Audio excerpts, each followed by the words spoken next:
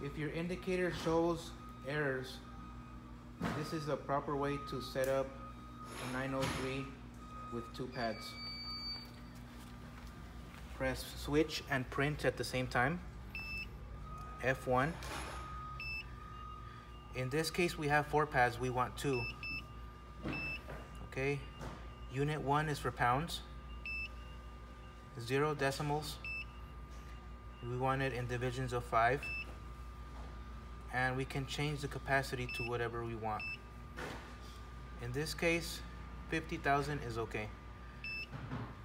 Now we go calibration, F2. Scale 1 is LFW. Make sure that you're using the right pad. Press print. Change the cal 0 to a 1 using the store key. This is to calibrate in 0. Same thing with span 1. We input the weight that we're going to use to calibrate. Ideally, it should be at least 500 to 1,000 pounds. Okay, you put the weight down. Try to center it as much as possible. Okay.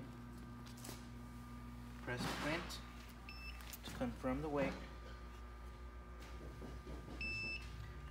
Save 1 to save calibration.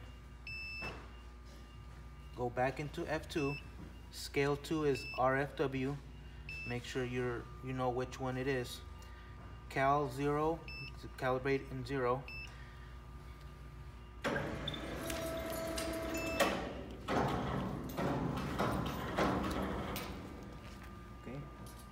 Now we're gonna span calibration. Same thing, span 1. 1,000 pounds.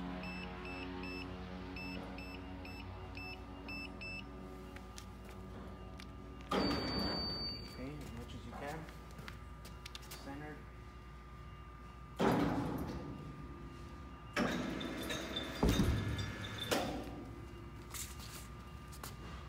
Oh, 2,000.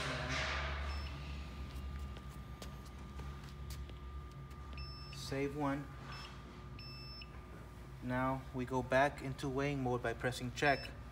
Shows 1,000. Zeroes out. Check the other one.